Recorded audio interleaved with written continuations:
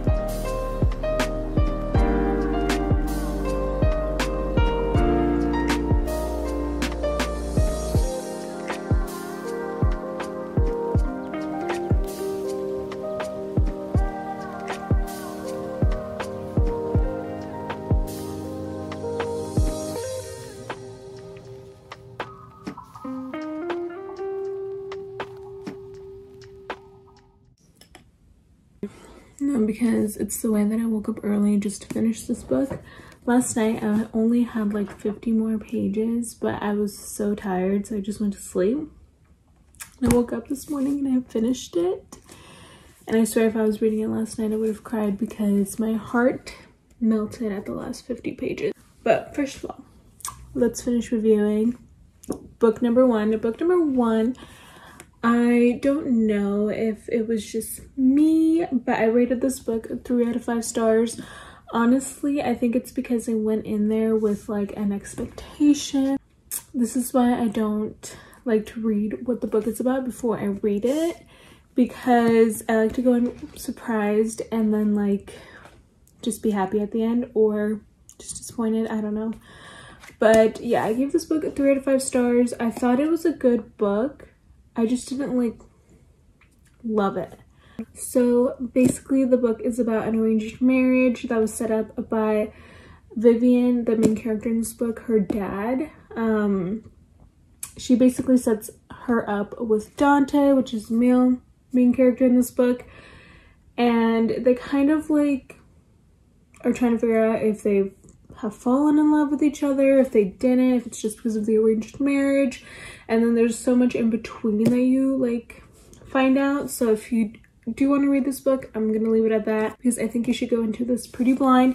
It is pretty spicy, so just putting that out there. Oh, I'm just so sad because I thought this book was gonna be like amazing. I literally read the whole Twisted series just so I could get to the Kings of Sin series, and I thought this one was going to be like the best one, so that's why I was kind of let down. But maybe if you go into this blind, you'll like it better. I'm planning on reading all 3 because the 4th one is coming out next month.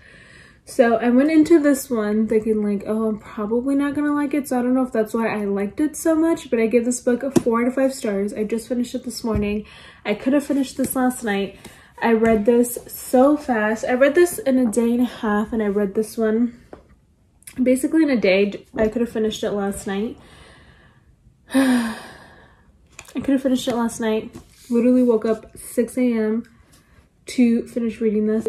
And I don't know why, but this one just like melted my heart. I thought they were so cute. The couple in this was like a couple that was in close proximity.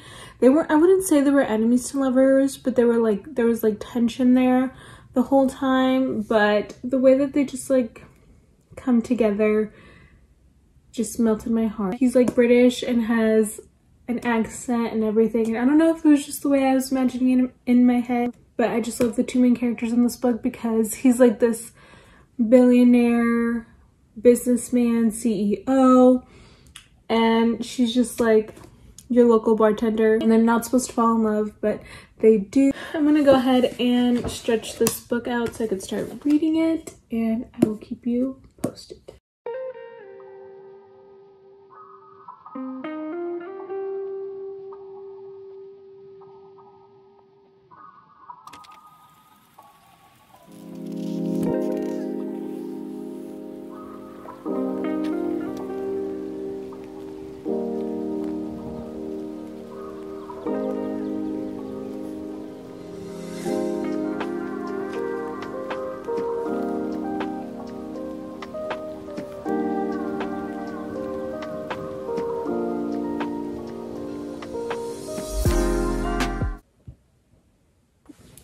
Three out of 5.